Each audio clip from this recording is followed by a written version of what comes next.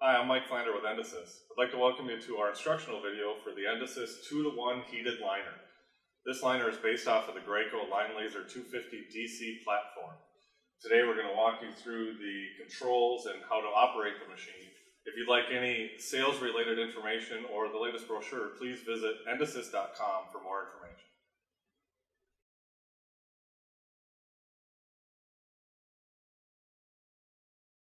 Here we're going to take a look at our engine and pressure controls. First we have our throttle, lower and higher. We have our choke, off and on. We have our hydrostatic and compressor on-off switch, our general ignition switch, and our pressure controls. Clockwise increases hydraulic pressure to the pumps, counterclockwise decreases pressure to the pumps. To start the machine, typically we have the throttle in a mid position, choke on unless the machine has been operating for a while, and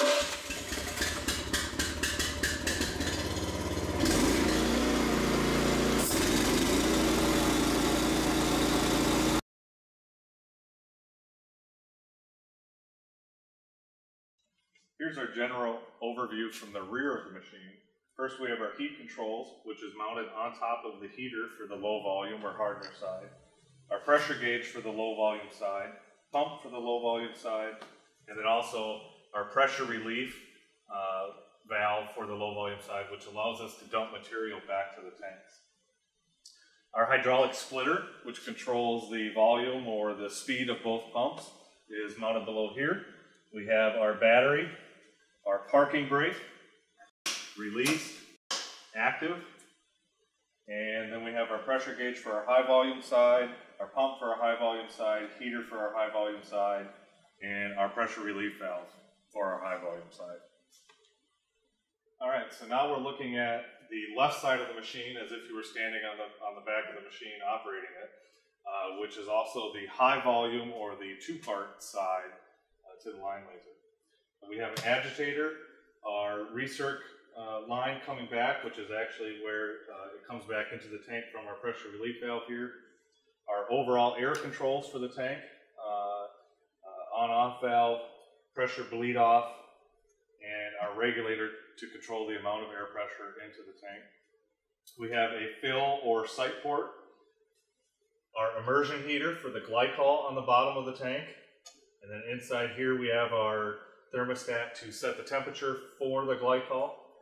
We have a plug right here so that you can quickly drain the tank as needed if you're doing color changes or things like that. On-off valve for the fluid coming out of the tank. And then from there we go up into our Y strainer and into the pump. And then from the pump we go to the heater, to our filter and pressure relief valve, and then from there out to the hoses. So here we have an overview of the right side of the machine as if you were standing from the viewpoint of the operator. This is the low volume side of the system, the 1 and the 2-to-1. The tank controls, including our immersion heater for the glycol, fluid path, and pressure controls are the exact same as the left side. Again, we recommend 30 to 40 psi of air pressure on the tank, whatever temperature needed for your particular material. And then again, just to verify that whatever air pressure you have on the tank, that you have generally in the same area of fluid pressure coming into the bottom of your pump, which is checked on your fluid pressure gauge right there. We also have our hose hanger, which is, we include a 25-foot hose standard with the machine. That is so that you can remove the gun from its holder for hand spraying applications if you're stenciling intersections, things like that. To put the gun back into the holder, we simply go in at a slight angle, bend up, making sure that the trigger is above the actual actuator, and then just lock it back down. All the gun setup is standard for a Linelazer 250 if you're familiar with Graco's Linelasers.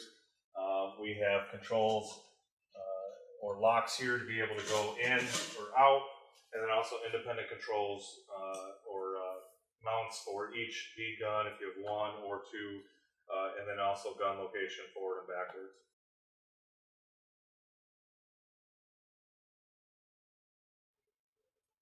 To fill your tank, you can either remove your clamps and push the tank backwards, or disconnect your air line and pull the top of the tank off.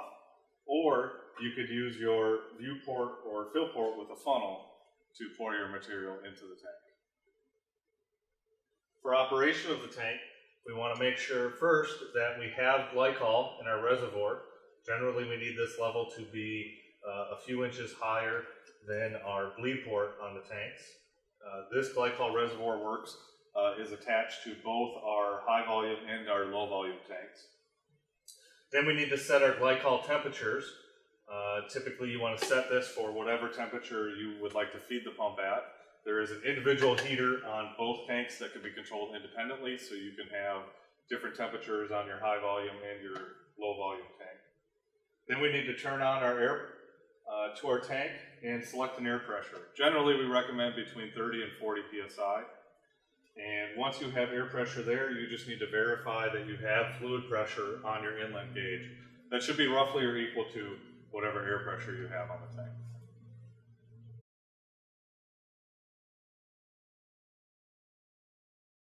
Okay, here we're going to cover solvent pump operation. First we have our tank, which is about 2 to 2.5 gallons. Simply remove the tri-clamp and the cover, which is also vented. And you can either fill or inspect the level of solvent that you have in the tank. We have our air controls here, on-off valve to shut the air on and off to the pump, and we have our air regulator. Generally, we recommend about 60 psi air pressure on your solvent pump.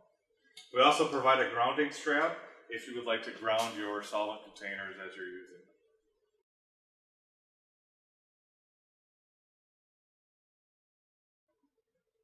Okay, we're going to talk about our two engines used in operation of the Linelazer. First is our main Honda engine used to provide hydraulics and air for the machine, for operation of the machine. First thing we want to do is check the fluid levels. Our hydraulic oil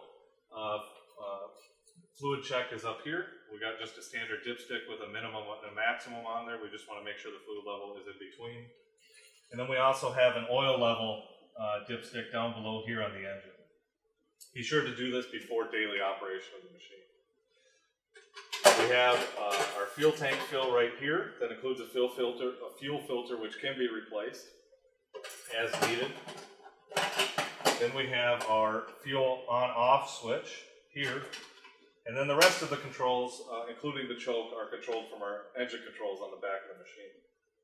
We do provide a pull start option if needed, although this is an electrically started machine, again, from the engine controls on the back of the machine.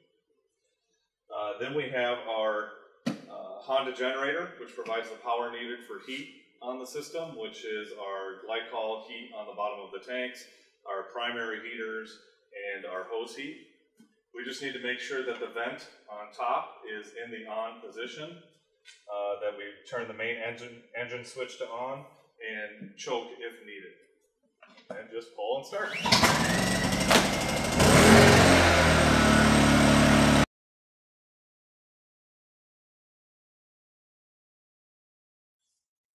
While striping, if you do not need the gun in a forward position, such as if you were going up against curbs, things like that, you may want to try taking the mount for the guns, for the spray gun and the bead guns, and putting them in their rear location, which can provide a more stable platform for striping.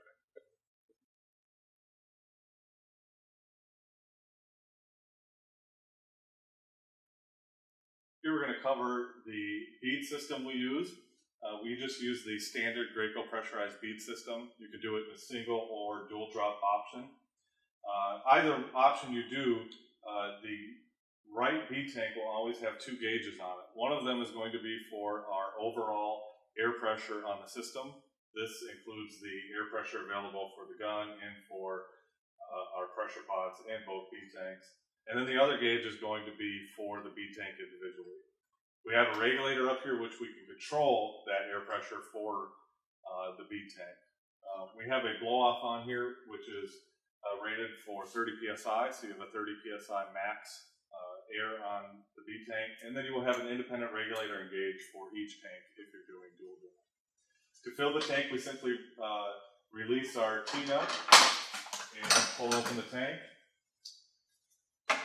and then use the provided bead funnel to pour beads into the tank. When you're pouring beads into the tank, we want to make sure that the caps and covers for everything engine related, including the fuel tanks, are closed and or covered so that you do not get beads into the fuel system. Once you have beads in the bead tank and we have provided air pressure to it, we're going to push it out. That pushes it out from the hose to our bead guns. On our bead gun, we have a shutoff valve so that we can control each individual bead gun by itself. So if I wanted to turn this gun off, I would turn the valve like that. If I wanted to turn it on, I would turn it with. So that even if you have a dual drop tank, you can run just one bead gun at a time. We also have valves here, pinch valves here that we can turn in and out, and that will control the open and shut operation of the bead guns. So for the valve that's going to the bead gun, the more we go in with the adjustment, the slower the valve is going to open. And for the exhaust on the valve, the one that's just out and open, the more we adjust that down, the slower the gun is going to close. And you'll adjust those to get the timing of the bead gun opening and shutting to be in line with the speed that you're striping on the road. And then we also have the pneumatic switch to operate the bead guns on an adjustment here with 2 Phillips head screws. We just want to make sure that when we actuate the gun with the line laser, that button is being fully depressed. May require periodic adjustment as needed.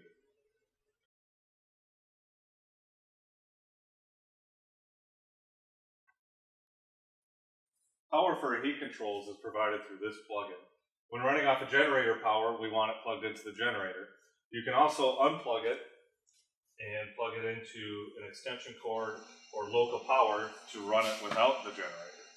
You would typically want to do this if you were trying to condition the temperature of the tanks overnight or for an hour or two before you go on site to stripe for the day.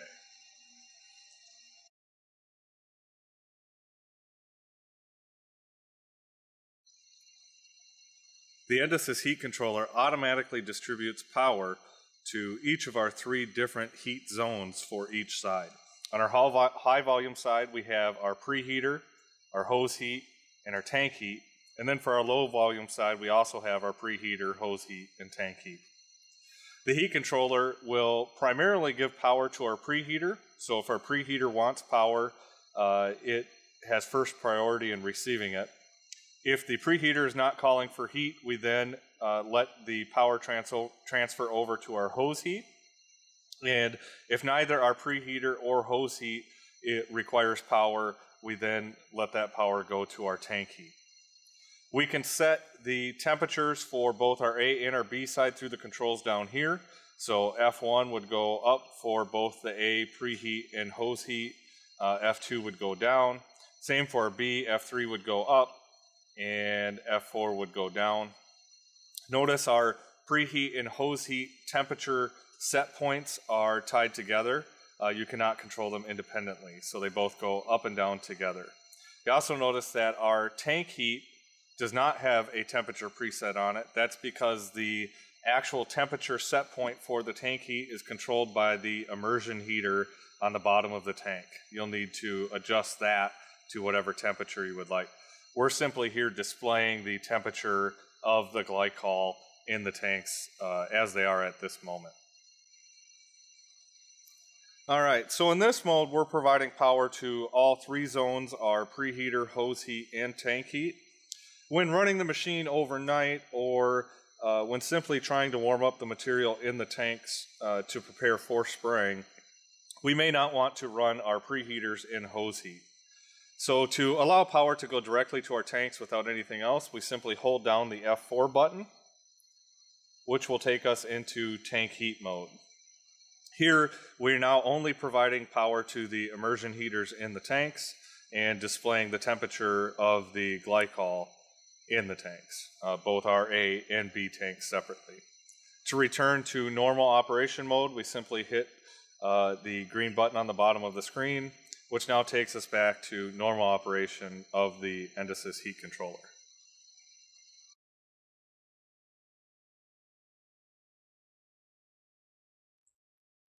All right, here we're going to take you through a startup procedure. We'll take you from a completely shut down condition to ready to stripe.